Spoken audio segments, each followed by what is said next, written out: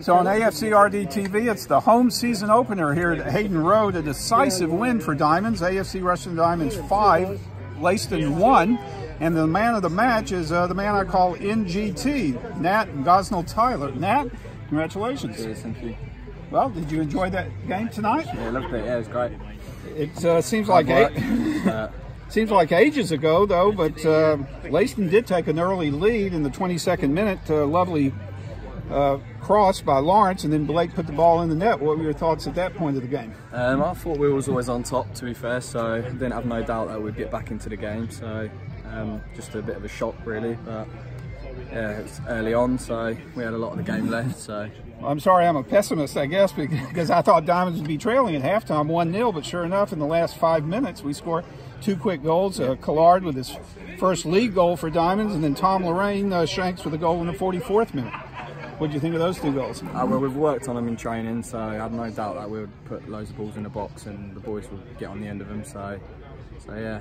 Obviously, the momentum with Diamonds at halftime, now leading 2-1. Yeah. So what was Peaksy's words to the lads at halftime? Just literally just carry on how we're doing it. The only thing is that we just didn't probably get enough shots off in that half, but we dominated play. So he just said carry on as the same and it will come, and it did. So yeah.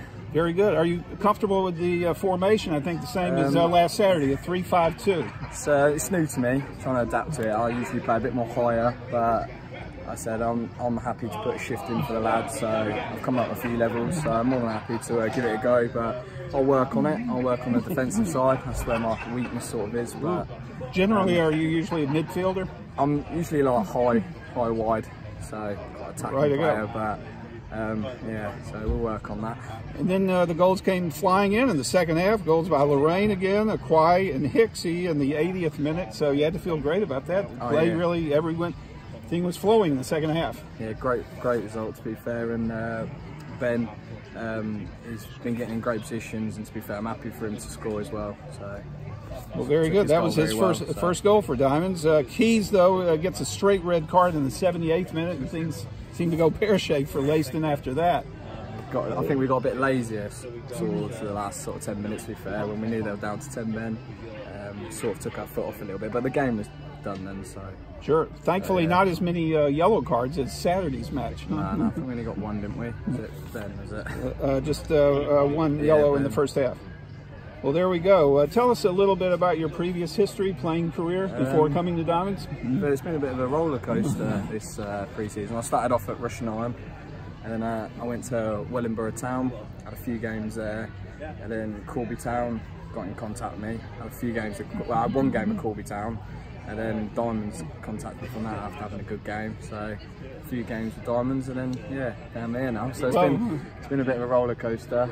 Just trying to settle in now. So hopefully start something good. So. Well, it's a great start to the season. Yeah. 2 wins on the trot. Yeah. Very good. My standard question for new players: who was maybe one of your favorite players growing up as a kid, and which team did you support? I supported United. Favourite player growing up?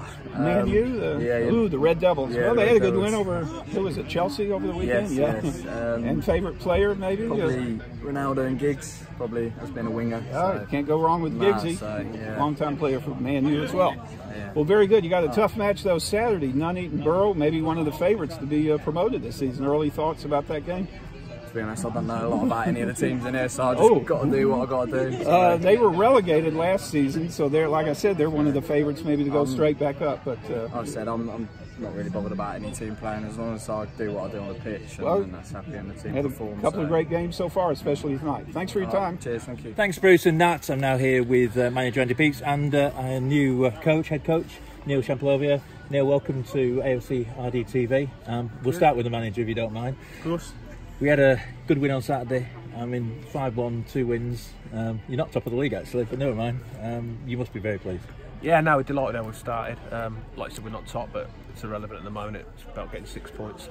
But it was good for me because Saturday was a different game where conditions were difficult, and we sort of dug it out and won it with some set pieces. But tonight I thought we were excellent from the first minute right through to the 90th.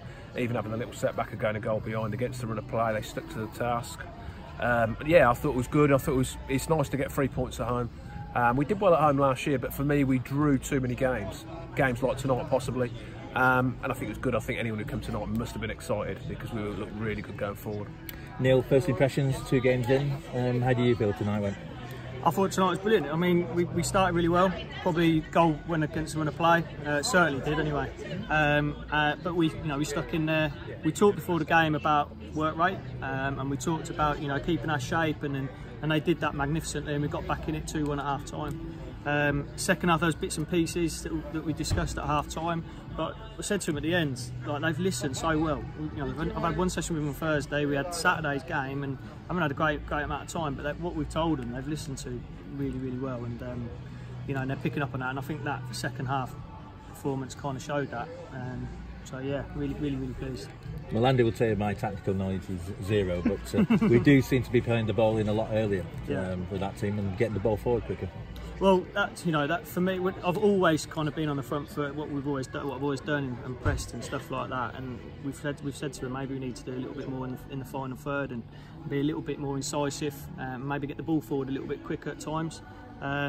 But as I said to the lads last Thursday as well, there's nothing that we need to fix here. He's had a good season last year, and there's a good set of players, and they're very, very much the same set of players that had last year. Just little bits and pieces, finer details. That's it, and that's all we've talked about, and that's all we've worked on. And like I say, they've listened brilliantly, and that showed tonight, I think. We talked about set pieces. The 3 centre-halves have all scored the first 3 goals of the season. Just shows, doesn't it? And we got the first 2 goals again tonight. Got us back in the game again from set pieces. Yeah, I've said that along. We didn't do enough on it probably last year at times, or the delivery wasn't good enough. And we haven't done loads yet because, like Neil says, he's only been here for 1 session. We did work on them, but we are going to keep working on them because we've got some big boys, and we've shown tonight we've got some players who can put good quality in. It doesn't matter. In tighter games, you need set pieces, and I think they certainly won us the game Saturday, and they certainly got us back in it tonight. So that's important. And like I said, we're looking exciting. Some of the boys are playing out their skins, some of the newer ones, some that have been here before. We've played a 3-5-2. People thought it might be negative, but I think it shows if you've played people in the right areas and you give them the belief to go and get forward, it can be attractive as well. And it was that tonight. And it must have been exciting for most people because it certainly was for us. And the 3 new players, well, I know Benakai came in the end of last season, Matty Slane, and of course Nat, who got man of the match. They've settled in well and really pushed it on the front foot, didn't they? Yeah, no, they've been great additions to the squad, as some of the others will be when they get the chance, but they've not got that chance yet. But them 3 have. They've took the shirts. So Matty's a young kid. I thought he was good Saturday. I thought he was even better tonight. His decision making was good, and he's a holding midfielder, but he always looks to go forward. Nat gives you so much pace, and he likes to whip the ball in. And Ben, to be fair, he likes playing that hole. He's learning the role. He's got a goal in him. He's going to make mistakes from time to time and make the wrong decision because they're young kids, and we've got to be okay with that. We want them to be down. We want them to take risks in certain areas because then things happen, and I think that happened tonight. But Ben's a player who gets bums on seats, doesn't he, with that 4th goal, cracking goal. Yeah, that's what he's all about. And sometimes he's going to put them over the stand like that, and we've got to take that aboard. But when he hits it like that and he scores, he's looked a threat all through pre-season. Same, we've got others. Sam Johnson's away. You can go through. You've got Faz not here. You've got various others, and you've got Maz who's not managed to get minutes again tonight because of what's happened with Collard late on. So for me, it's great. We've got competition for places all over. Yeah, fantastic start. Neil, just ask you about what you've done. I know you had spells at Daventry.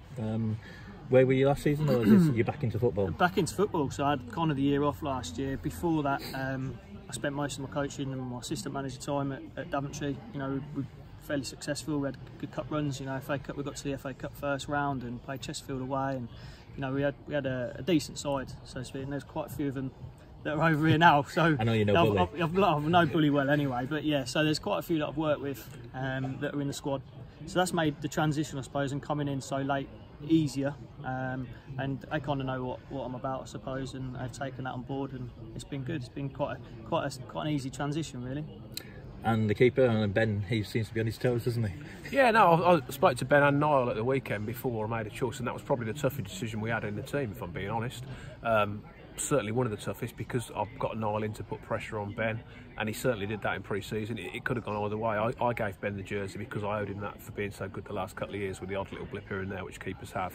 But Ben's reacted superbly to it. He's trained better, his attitude's good, and he's had some good games as well. So, it's nice for me to have Niall sitting there waiting his chance because, again, he's an excellent keeper, and it just shows we've got competition all around the team. You can go for every position, and we've got someone waiting to come into that position, which is exactly what we want.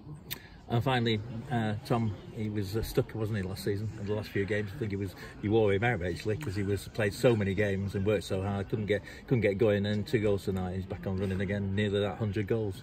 We know what Shanks is all about. He'll never tell me he wants to come off because he keeps going and going and going. And yeah, I probably flogged him a little bit too much last year because he scored such a lot of goals for us. He then had the baby as well, or well, his wife did. But obviously that played a part, and he's tired a little bit. And in the end, he couldn't score a goal. But he's had a good breather. He rolled his ankle pre-season, so had a bit longer than he wanted. But he's come back in. He's hit the ground running. But then Jack's come back a lot fresher. I think they've been a massive handful between them. Hence, I've got Maz sitting on the bench and Dovey, who are both waiting for a chance, and we know they're going to deliver as well. It's just when they get their opportunity. I know you only look at next games after the current game, so we'll look ahead to Saturday. Big team coming, Nuneaton Borough got relegated. They obviously spent a bit and got a manager you know well from Barwell. Any thoughts for Saturday? And it's going to be a different type of game than the first 2. Yeah, I think so. I mean, everyone quite fancied Nuneaton. I don't think they've done great. I know they've been a great Saturday, but they played a good team in Kings Langley, so it's all very false. So I went and watched the game last night, Stalybridge and Stratford, and they're all can be false this time of year because teams are finding their way. All I'm worried about is us. I think it's a fantastic game for us to have. Nuneaton Borough coming here. Why not? 3rd game of the season with 6 points behind us, playing at home with the confidence we've got in the group. Great game to have. Like I say, it's going to be tough, but they're the sort of challenges we want. Neil, final question for you. Any thoughts, any predictions for this season? How do you see the season going? I can't do that. I can't give predictions. All we do know is that the lads will give 100% every week, and that's what we're trying to instill in them. Peaks's team's always done that anyway. As I say, it's just some little finer details that are going to help. I think the way that we've started, it's been a brilliant start. We're not getting carried away. But it's a good start, and that's what we wanted, wasn't it? 6 points out of 6, you can't argue. As Gaffer's just said, going into Saturday's game, we'll be underdogs. They've spent a lot of money, got some big players in, so it's one to look forward to for the players. It'll be one to look forward to for the home fans as well, I'm sure. I know the lads will put on a performance, and if they don't, they'll certainly work hard, and that is what we're all about. So we'll see. And I'll take one of your cup runs from Daventry. I think we would as well, wouldn't we? So greedy, John. We've got 6 points. Can we not just enjoy that? Yeah, all right, mate. I'll let you go. Thanks a lot, guys. Thanks, Cheers. Neil. Hope to speak to you again later in the season. Thank you. Cheers.